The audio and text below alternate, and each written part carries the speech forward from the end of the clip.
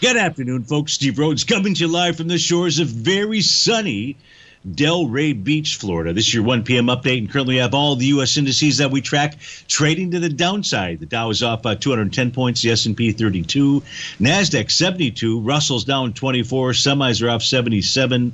Spot volatility still below its 50-day exponential moving average, but trading higher, up by 28 pennies, trading at 24.30. You've got gold up $6, silver's off 4 pennies, light sweet crude up $3.34. She's trading at 122.73. Natural gas up 22 cents. Big move there. That's up, trading out at 9.51. 30-year Treasury back about 23 ticks, trading out at 137.07. What does all that mean? Well, let's go take a look at our 9-panel market update chart. We begin by taking a look at the ES Mini. What do we know here?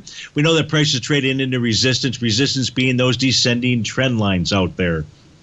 The spot volatility index, if it closes below 2388, it will negate a TD9 count bottom, and then that would suggest that price would move, the spot volatility index that is, to about the 2214, and would then suggest that the ES Mini should be able to bust through that descending trend line. In the case of the NASDAQ out here, the NASDAQ is not doing a whole lot, but it's trading into a resistance zone.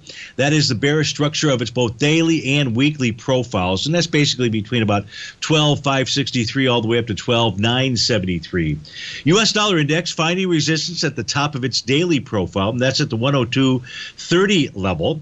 Gold not really doing a whole lot right now, nor is silver. Silver's got significant resistance on a closing basis at 22.26.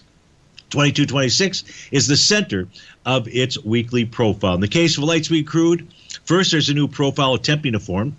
Bearish in structure. Will not know if it takes hold until this evening. It does not matter. At this stage of the game, price is trading above that level. That suggests that light sweet crude is headed to the 126 area. If natural gas can close above 943 and is trading above that right now, that will negate its TD9 count and suggest to you and I a strong momentum move to the upside.